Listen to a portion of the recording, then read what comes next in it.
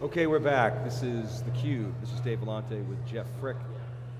And this is SiliconANGLE.com's continuous coverage of Knowledge, ServiceNow's big user conference. And we're here with Michael Glenn. Michael's the Director of Architecture at Agropur, which is a multi-billion-dollar dairy farmer cooperative. Michael, welcome to theCUBE. Thank you very much for having me.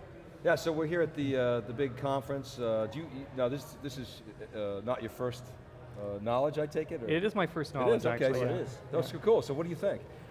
Extraordinary so far. I'm pleased to see the number of different sessions that we can go to, the lab sessions, very interesting and very informative. So I'm curious, what got you here this year? How long have you been a ServiceNow customer? We've been a ServiceNow customer for 2 years now. Okay. And basically, we started off with the typical modules that everybody implements, configuration change, incident, problem, et cetera. And we're looking at where our next steps are. So looking mostly at project management and things like that. So you're here trying to squint through all that stuff and learn from your peers. Get more ideas and see what our next steps are going to be. So let's start with Agropur. It's kind of an interesting organization. So tell us about it and tell us more about your role there. So Agropur is a cooperative owned by about 3,800 dairy farmers in basically in Quebec. A recent merger with some in the Atlantic provinces, so it's a growing business. Basically, we're spread throughout Canada and northeastern United States. About 25 plants, 5,500 employees. And we transform something like 3.2 billion liters of milk a year and generate about 3.7 billion in revenue. So talk a little bit more about your business and what's changing in your business, what's driving your business. Yeah, well, like I mentioned, we're constantly expanding. A new CEO arrived last year, which generated a lot of new strategic decisions, mergers of a couple of our divisions, and the most notable change on our side was the merge of our 3 IT departments, which were totally separate before, merged into one corporate IT. And so we've been leveraging a lot of stuff in ServiceNow to help manage that kind of change. So the industry that you serve is obviously a staple of most homes, but there's more competition, right? You've got competition from soy products and rice products. How is that changing your business? Well, there's not that much space, if you want, to go in and grab new markets, so it's a lot of development of new products. Value-added products in the dairy part and on the cheese side also. So and it's it's a little bit communicating vases in there. You grab a little bit of market share from one and it just moves, but overall it's the same amount of consumption. Yeah. So good. I was going to say on the cooperative side, so that's got to be a unique challenge in terms of not just distributed employees, but they're not really employees. They're well, the owners are basically limited to being, they have to be dairy farmers. Right. So that is basically the pool of people who own the company. In terms of employees, the employees can be from any type of walk of life. But what's kind of the IT connection with all these distributed farms and points of contact, and how does that all work? Actually, that sounds very different than kind of your traditional, just a field office. Well, corporate. Interestingly, in Canada, the milk that our owners produce doesn't necessarily come to our cooperative. In Canada, it's regulated by the government, and basically all milk is distributed to different companies, which aren't necessarily ours, based on their needs. So the actual milk that's produced by our owners does not necessarily come to us. So that's a little bit particular, which is different, a little bit different than in the States. But our link to, from an IT point of view, is mostly with the actual employees of the plants and the salespeople who transform the milk that is produced by the farmers and who sell it. Okay. So was the catalyst for ServiceNow the consolidation of your IT operations, or? No, the catalyst actually was we had quite a few applications built in-house on Lotus Notes, which we'd been working with for at least 12 years. And time goes on, more difficult to find Lotus Notes developers, so we started moving to Exchange for our email, to SharePoint for document management, and we had to do something with all of our in-house applications, which were basically help desk. We had inventory in there, we had some change management, which thankfully we had already developed using ITIL as our guidelines. So moving away from that to something else was pretty straightforward. And what we liked especially about ServiceNow is actually there are a lot of things that I find similar in ServiceNow than Lotus Notes. I see it more as a development platform, just like Notes is a development platform. ServiceNow is also a development platform, which comes with a bunch of stuff already built in.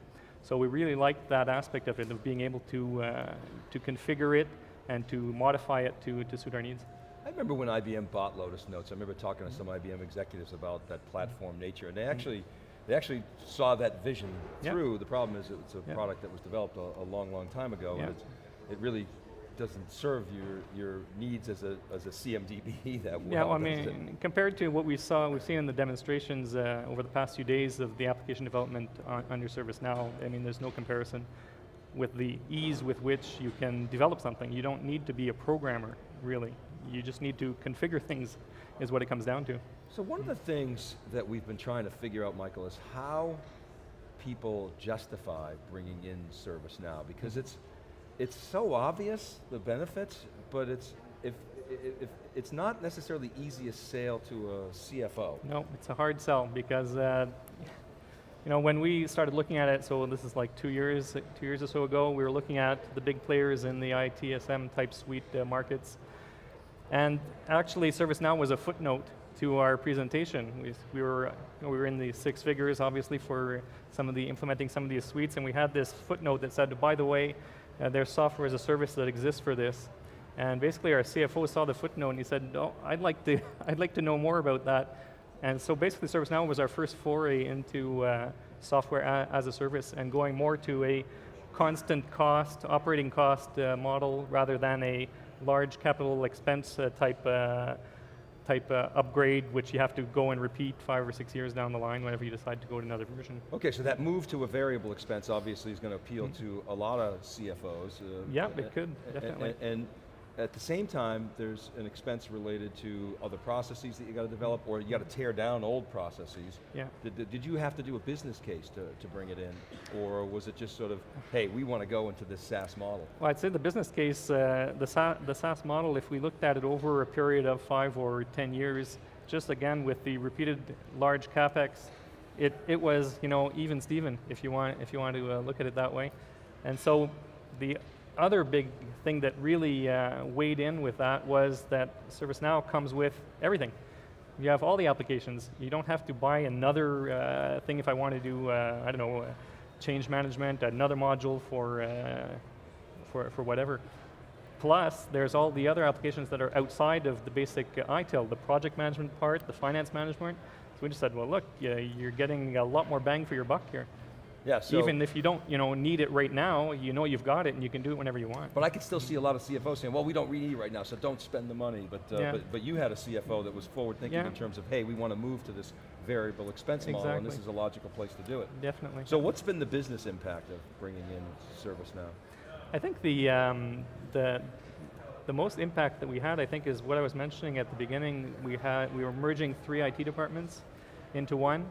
And it's the facility with which we've been able to integrate the IT staff from the other departments and to integrate processes, and especially on the CMDB side, being able to bring in the data from the other divisions. So in thinking about, so where are you at with the CMDB? Have you talk about that journey?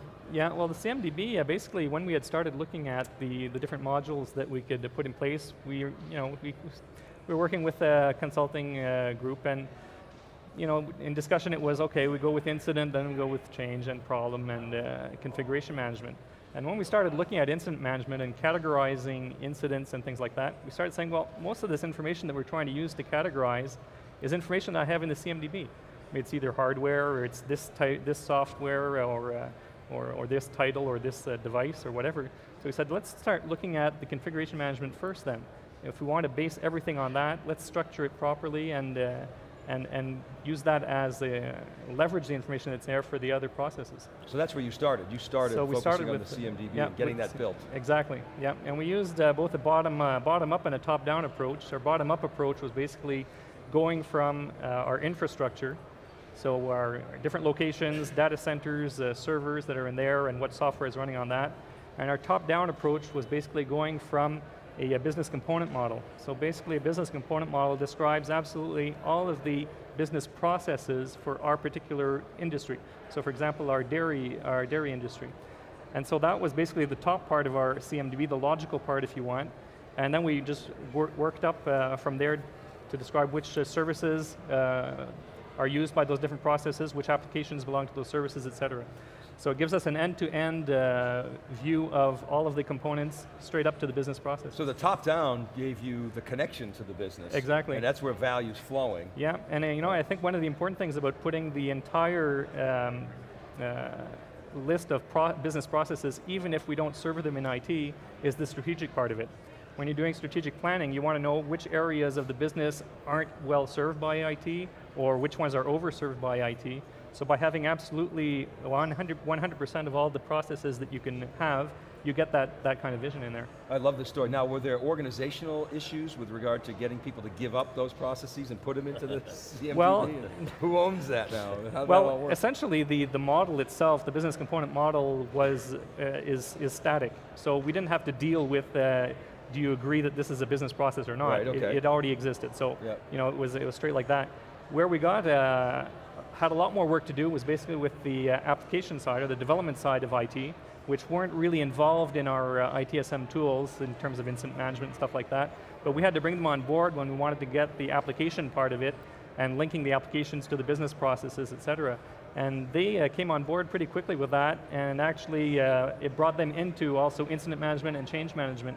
So now we really have excellent collaboration, if you want, between the two, if you want, dualities of IT, the tech part and the development part. I love this story. So you've basically got your IT infrastructure connected to the applications with a logical view to business processes, and as I was saying, value flows right to the business, and you can essentially now track that. That's right, so that's about where we're at right now. Right now we've got a lot of information in there, and now we have to develop, if you want, the tools to really use that information. Yeah, it just doesn't come out, I understand that. That's You've got some work to do there. There are we saw some tools around the exhibitor hall recently that start touching upon some of this, and of course you can develop your own. Are you using, do you envision using things like App Creator to develop some of your own apps? Absolutely, yeah.